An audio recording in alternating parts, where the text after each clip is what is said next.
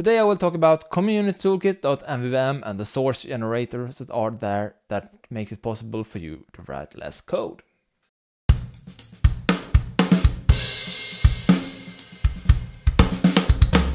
Hi and welcome to a new .NET MAUI video. Today I will talk about CommunityToolkit and the MVVM package, to be specific.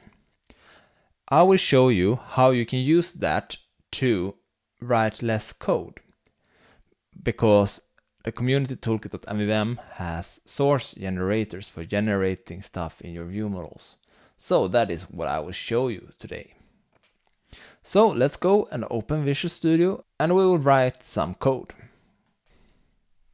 Here, called user view model, I set the properties data. Then we have a property and we have a backing field for each of them. We have a getter and a setter. And we have one for each thing that we show, and we have the command here. So this class is 78 lines long, just for a small page. Before I have used FODI property changed to remove some of the boilerplate code that you need to write when writing view models. Then you, for example, just can use outer properties. But with CommunityToolkit.Mvvm, you can instead using source generators that are generating code live.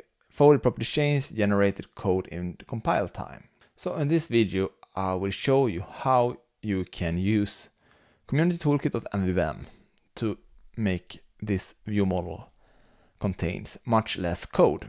So the first thing we need to do is to install the NuGet package. So we do that. We search for CommunityToolkit and you will find the CommunityToolkit.Mvvm with Microsoft as author.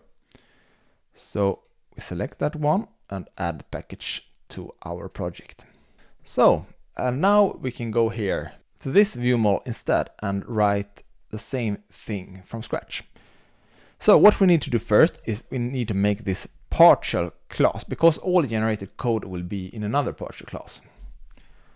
And to make this class implement iPropertyChanged, as you can see that we had here, iNotifyPropertyChanged, we can only add a simple attribute that will be observable object, and you can see the namespace for it here. So let's select that one.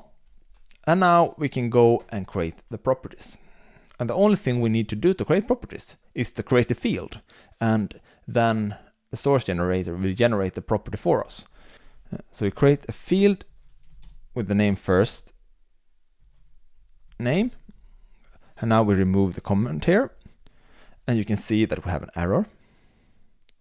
But if we do like this and add an attribute observable property, the error is gone because the source generator have created the property for us, so we don't have to care about. And now we can create the other properties as well.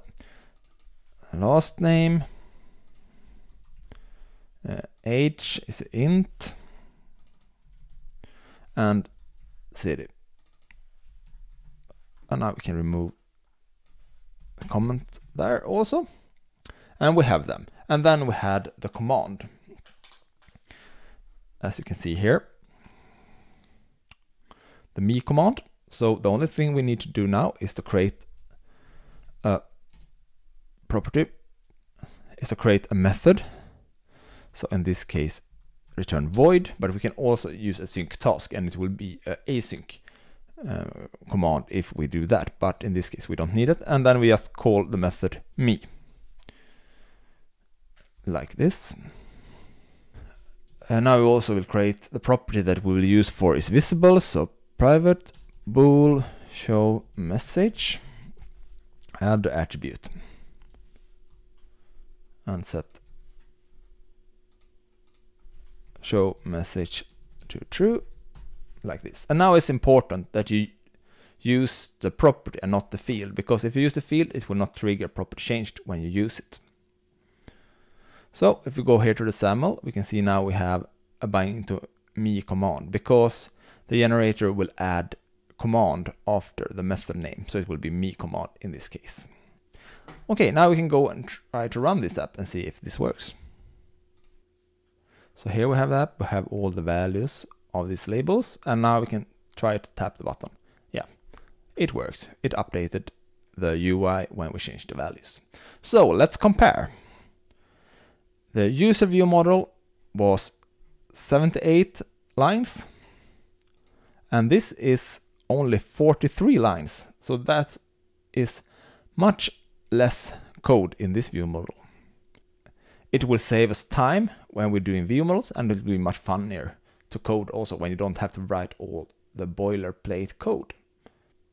So this was a short video about CommunityToolkit.Mvvm. There are more stuff in the CommunityToolkit.Mvvm package, but I can show you that in a later video.